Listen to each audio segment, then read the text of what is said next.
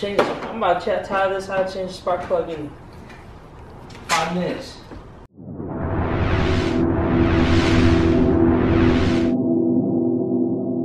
What's up, guys and girls? It's TP with Styles of Life. Today I got a different video for you guys. It's going to be a DIY how to change the spark plug for a 2009 or actually 2008-2012 the 8th generation Honda Accord V6. Everyone out there will benefit from this video. The only thing difference would be the parts used and the sizes and such and the order and whatnot, but the idea is still the same. We take off the cover, of the spark plugs, and then we take out the spark plug, and then we put the spark plug in.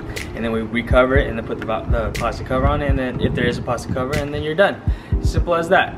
But we'll get straight to it. Alright, tools that we need for the Honda Accord 8th generation. So of course the correct size spark plugs, and then a ratchet of course, extension if you have one, and if you don't, you're gonna need a pretty long one. I'm pretty sure actually you're gonna need an extension. And then the correct size for the spark plug that fits for this case is a 5/8. And then if there's covers, bolts for the nuts for the cover, you're gonna need the right size for that. And in this case, it's 10mm. And then that's all you need, and we'll get straight to it. If you need to save money, you don't want to take it to a shop, save yourself $250 to change your spark plugs because you might not need to replace all of them. Take it to a AutoZone or O'Reilly's or some auto parts store, and they have free engine checking devices. They'll tell you if it's misfiring, one of them is whatever cylinder is misfiring. That way you can change one of the spark plugs and it'll be like $10 a spark plug. And in this case it's only one. You only spend 10 bucks and you got the tools already and some labor, and you find out how quick and easy it is. First things first, take off the plastic cover if there is one. In this case there is one for all you 8th gen Honda Accord owners.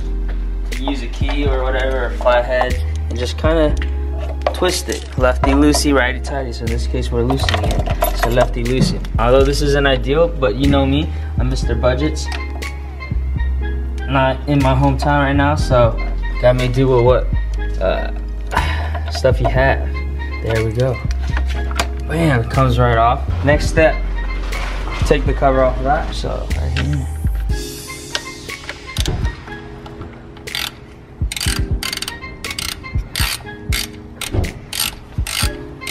Alright, the nut's off.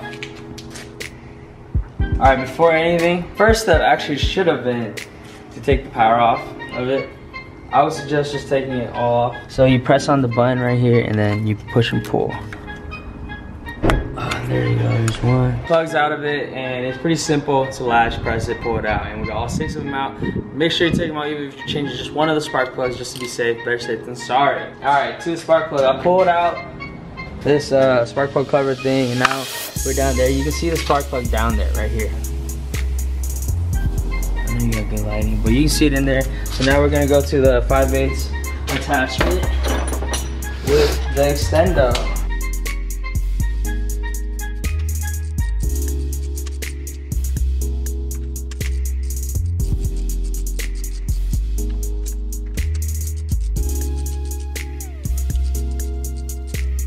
Alright guys, we got the old spark plug out. We're gonna put the new one in and then cover everything up, and then we're good to go. Alright, I replaced the spark plug as you saw. Simple as that. Took it out, took it in. Less than 5 minutes for one spark plug. So 6 spark plugs you do in less than 30 minutes if you're really about it.